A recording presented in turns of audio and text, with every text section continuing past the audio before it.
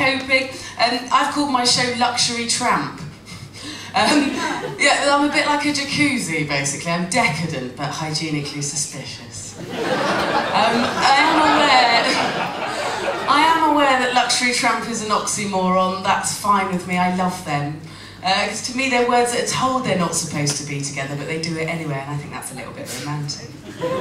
Isn't it? Do you like oxymorons, Poppin? Yeah, do you know what they are? No? Because I'm talking about spotty cretins. An oxymoron, don't be embarrassed, an oxymoron is basically a phrase that contains a contradiction within itself. So the standard examples are like deafening silence or nice tracksuit. There's a lovely one on Wikipedia actually, Microsoft Works. My personal favourite of all time though, Fun Run. It can be awesome though, awesome to watch other people run. I was waiting for my train to leave last week, and on the platform I saw one of those perfect women, one of those pristine, immaculate, not hair out of place women that if she hadn't moved you'd have thought photoshopped. You know, suspiciously perfect. But she did this wonderful humanising thing. She was a human dichotomy because she changed in front of me. She saw that our train was her, that she wanted to get, and she decided to charge and run for this train, and went from perfect and serene to like basically a charging rhino in a skirt suit. Like she properly went for it. Like,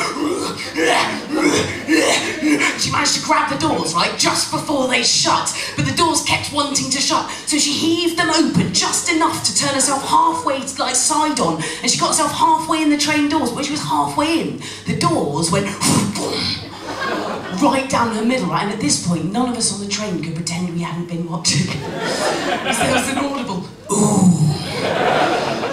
And obviously she's quite embarrassed. She managed to get in before the train moved off, like boob in, then hip in, then thigh, then knee, then toes, then fingers.